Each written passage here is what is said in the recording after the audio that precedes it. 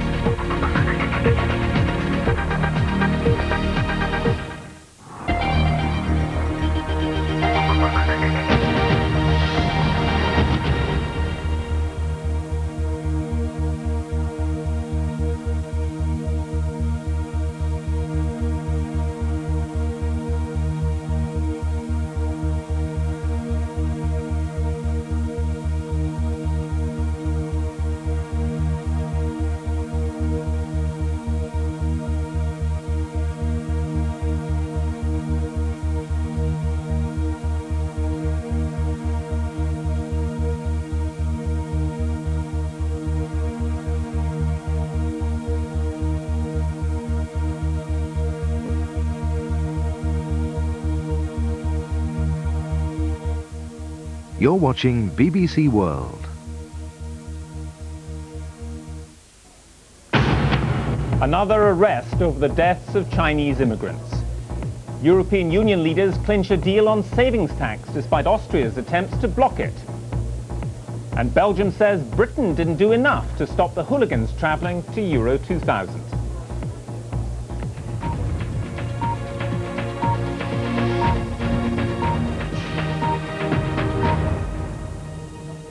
This is BBC News. Hello, I'm Gavin Esler. We're broadcasting from our Westminster studios because of power problems in and around BBC Television Centre in West London. A man's been arrested by Dutch police in connection with the deaths of 58 Chinese immigrants. The victims were discovered when a lorry was inspected at the port of Dover in southern England. They all appear to have suffocated. 2 survived television output. The television centre was evacuated and staff set up an emergency newsroom here in Westminster. Now, before I press on, another apology for the rather gloomy lighting. We've got severe power problems here in West London, so if I disappear from your screens, you'll know why. In the meantime, we'll carry... BBC News tonight making its own news. Hugh Edwards was presenting BBC One's main bulletin when things started to go wrong. The final moment came a few minutes later during a report on Euro 2000. Bypasses Belgian border controls. Screens went blank as the power failed. Staff were immediately ordered to leave Television Centre as alarm systems were also affected. News 24 was among the casualties, so too were network radio services. From a given moment in the show, we were expecting to fall off air, as we say, simply because we were warned that the generator was having problems and that it might just pack up for good. And when that happened, it happened during a report, and it just went, and there was a huge fizzle in the studio. The lights just disappeared with a big bang, and we were left there sitting in glorious isolation in complete darkness, from 6 million viewers to none in 1 second. It was quite an experience. Fire crews were called as the BBC's own backup generator burst into flames. This unprecedented loss of television and radio services took everyone from the Director General downwards by surprise. I don't think you can account for losing all your power and then your backup generator is not working. But I mean, what we'll obviously review it again and say what went wrong. I mean, there are certain things that clearly haven't worked properly, like the computer systems here aren't working properly. They ought to be. Staff had to be bussed to other studios in London to prepare programmes. Regional output was largely unaffected. Few people can remember a time when practically all the BBC's network services went off air at the same time. An investigation has now been launched into why the original power system failed and why the BBC's own backup system also couldn't cope. Duncan Kennedy, BBC News, Television Centre. China has turned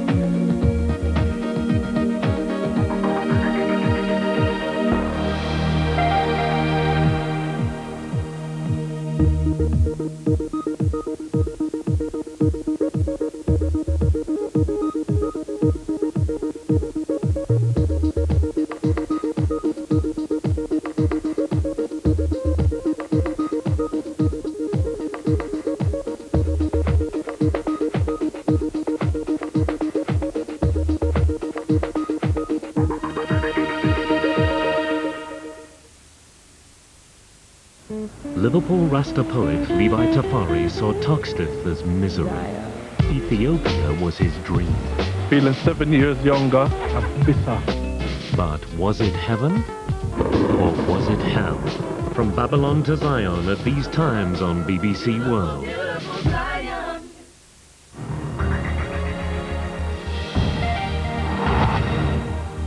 Now on BBC World, the essential guide to all the latest gadgets, games and computer news. It's Click Online.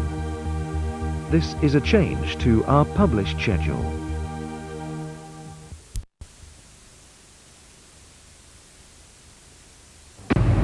Thousands of MS sufferers are set to be denied an expensive drug.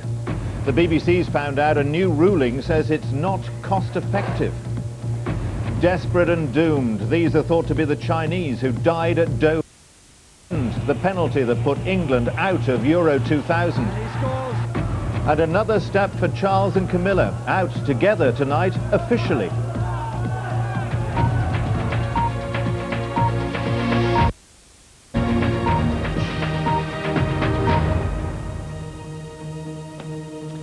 Good evening. Thousands of public roll tonight after a huge power cut hit West London. Programmes on all radio and television networks have been disrupted as thousands of staff had to be evacuated from Television Centre. The initial fault was at a substation, then the BBC's backup generator caught fire. One way or another. The Old Trafford Stadium, the Mecca that marked this discussion. Over now to Sophie. Michael, thank you. Last look at the headlines this morning, and thankfully no violence last night, just disappointment. Football fans are returning home after England's 3-2 defeat against Romania in Belgium. Leading figures from the world of fashion, media and magazines will be joining Tessa Jowell, the Minister for Women, at the first Body Image Summit today. The aim is to try and reduce the pressure on young women to be thin. And thousands celebrated the summer solstice at Stonehenge last night. Trouble in the past had meant the site was closed to revellers for 16 years, but this year the festivities passed off peacefully. Now the headlines where you are. Thank you, good morning. Wormwood Scrubs awaits its fate today in a new report by the Inspector of Prisons. Last year, Sir David Ramsbottom warned that if the prison regime wasn't radically overhauled, he might recommend its closure. Police investigating the disappearance of Susie Lamplugh say a witness has come forward with important information. The estate agent went missing 14 years ago when she went to show a client around a house in Fulham. The witness says he saw a woman matching her description struggling to get out of a car near the Fulham Palace Road. Bad feeling towards immigrants is being blamed for a low turnout at a vigil for 58 stowaways found dead in a lorry container in Dover. Only 30 people turned up at the prayer meeting last night. Leading think tank has said Ken Livingstone's demand for London's public spending to be linked to the amount of tax Londoners pay would make poor areas even worse off. The Institute for Public Policy Research says the city would get richer at the expense of places like Tower Hamlets. That's it. Now back to Breakfast News. And Peter Cockcroft now with the weather. Peter. Thanks, Sophie. Well, any sick parrots could probably have a flutter down at Ascot today. Our tip is Welsh wind. It is going to be a windy day. We can take a look at the view across London this morning, and you can see the clouds beginning to break up there. If we take a look at the view in Belfast, we can see much brighter skies, but by the afternoon we're going to find these strong blustery winds, if we come back into the studio, blowing in a fair number of showers. Those strong winds affecting the Severn and Avon bridges, so problems there for high-sided vehicles. Now back to Sophie and Michael. Peter, thank you. And that's it from us for this morning. Back tomorrow at the same time. Join us then.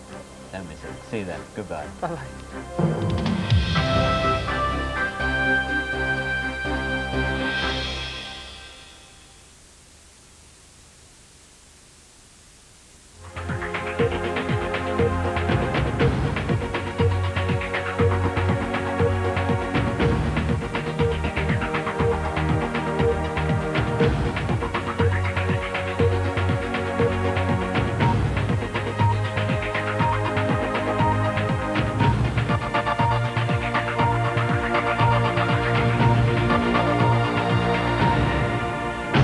England fans travel home dejected but without causing any violence after their team is forced out of Euro 2000. New evidence that men who rape women after drugging them could be working in organised gangs. And it's access to all areas at Stonehenge for the first public summer solstice celebrations there in more than a decade.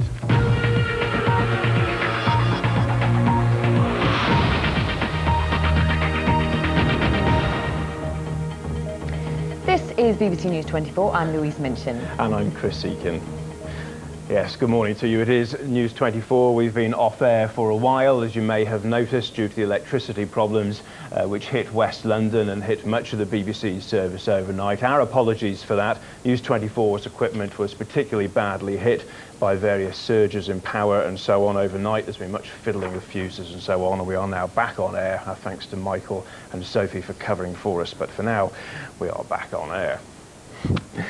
Well, the darkness here has been much in keeping with the night of disappointment and despair for England. Fans have been returning home from Belgium after the Euro 2000 dream was shattered. A last-minute penalty gave Romania a 3-2 victory.